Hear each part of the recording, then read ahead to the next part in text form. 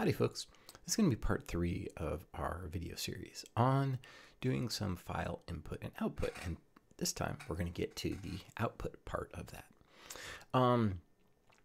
So just like a lot of things with C++, there's a couple of different ways to do it, but let's start off with some example code.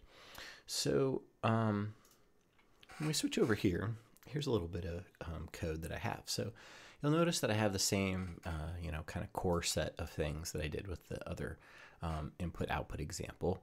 fstream is our important one, which gives us both of the input and output streams.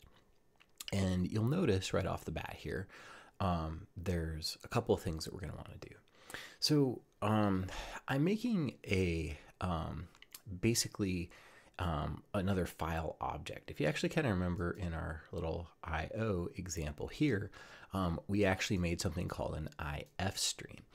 And we could actually make something called an OF stream, which, sounds for output file stream. But in this case, I'm actually going to show you the more generic F stream and sort of how to use it.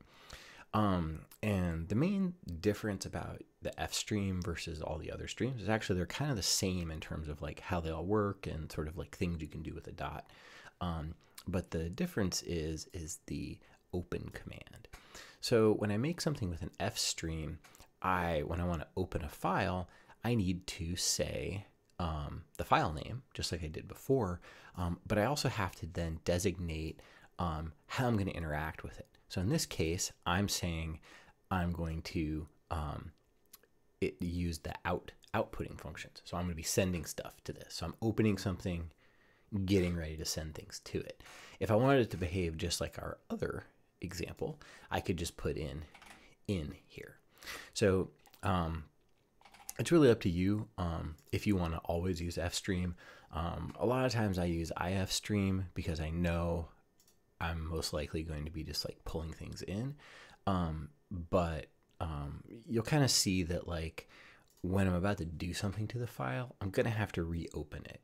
And so when I open a file, I can always switch it to be a different format. So we'll see that in another thing. And then just like I did before, I am going to do a little check to see if the file is actually open. Now, there's one thing that's different when I set up something to be an output is that if it doesn't find the file, it actually creates that file on my computer. So if I, remember how we looked at sort of all the files in our folder here, here's a bunch of, files that I have in this folder that I was watching.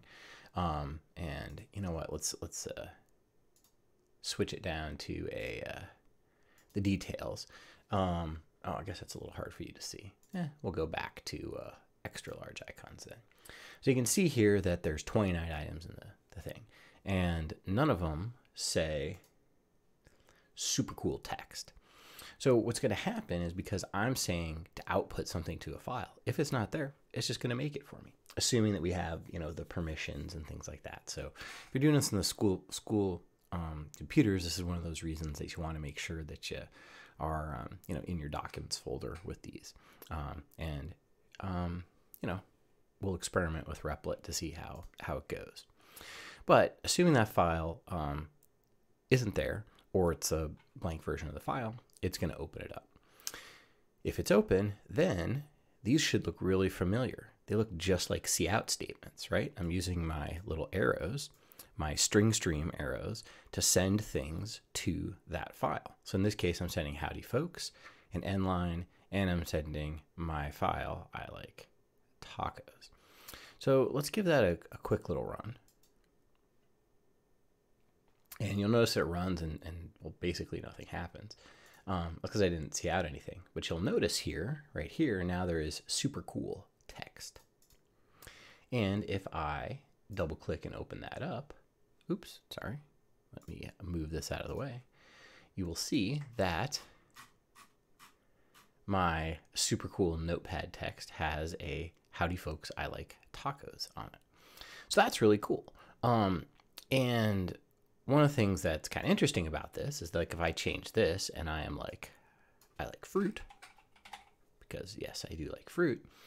Now, if we just kind of look over here at my folder, see how it's right there? I'm not deleting it, anything. It's there. Now I'm going to run my program. It says, just like it did before, it doesn't look like it did anything. But now let's double click and open this up again to look at it again. And you'll see now it says, howdy folks, I like fruit. So what it did is that it opened up this file and then it just kind of wrote over it. Okay. So, if I close this down and I comment out the I like fruit and I run it, well, let's open up and see what we have. Well, look, it just says, howdy folks. Okay.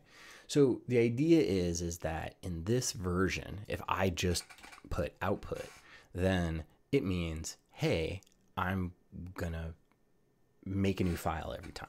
Okay. So I'm basically making a new file. I'm starting at the top of it and I'm writing stuff on that. So anyways, so that super handy, especially if we just want to generate a file. So anytime you use one of those things that converts a GIF to a JPEG or something like that, it's kind of doing something like this. It's like opening up the one file, doing some math, copying it into another file. Okay, cool. Here's your new file. Great. Okay. And then the last thing we're going to do is we're going to close the file. So after we've done this, I should have done this in the previous example too, is if we open something, we only want to keep it open exactly as long as we need it, and then close it. And then if we need to do something to it again, opened up again. Okay. So if I just went here and I said, you know what? I just kind of copied this and did it again. Okay.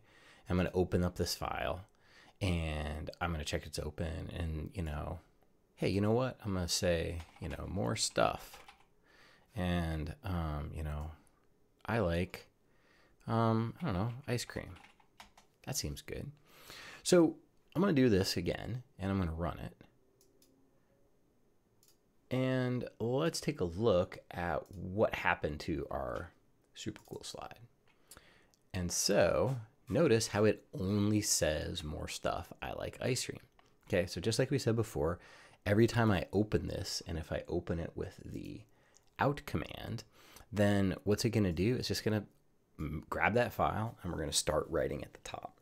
Now we can see that that's probably less than desirable to always be overwriting that, especially if you're doing something like, making a high score table, it's like, hey, you know what? We might want to just change a, one line in it or add a new high score at the bottom or something like that. So there's another thing we can do. We can open it with the intent to append to it. So app in this case is append. And now when I run this thing, close that down, hop over to our file, open up super cool, and you will notice that it says, howdy folks, I like fruit, more stuff, I like ice cream. Okay, so now what it did is it went to the end of the file and it added stuff to it.